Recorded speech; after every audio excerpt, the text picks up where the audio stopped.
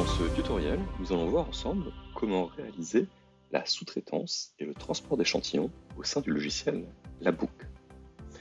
Dans un tutoriel précédent, nous avons vu ensemble comment réaliser une demande d'analyse au sein du logiciel labbook.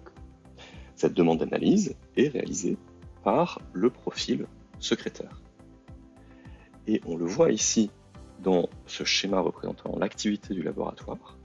À la fin de cette phase administrative qui permet de réaliser cette demande d'analyse, il est possible d'avoir un transport d'échantillons.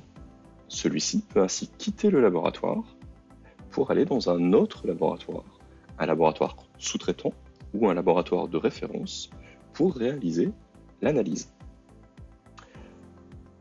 Cela implique qu'il va y avoir un transport d'échantillons. Un échantillon va ainsi quitter le laboratoire.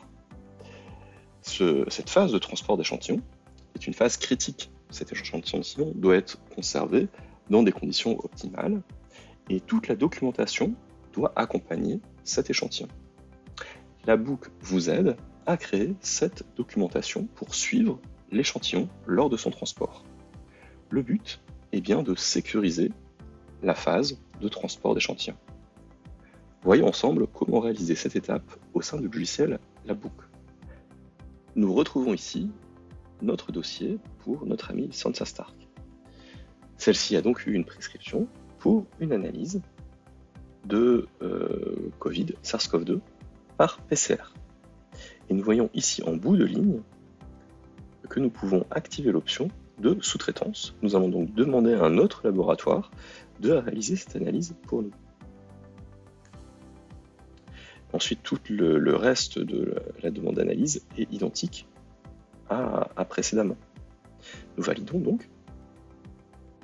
Et nous arrivons alors sur le dossier administratif.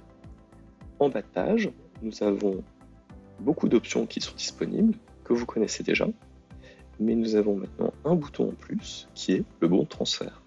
Ce bon de transfert est le document qui va accompagner l'échantillon pendant le transport d'échantillon.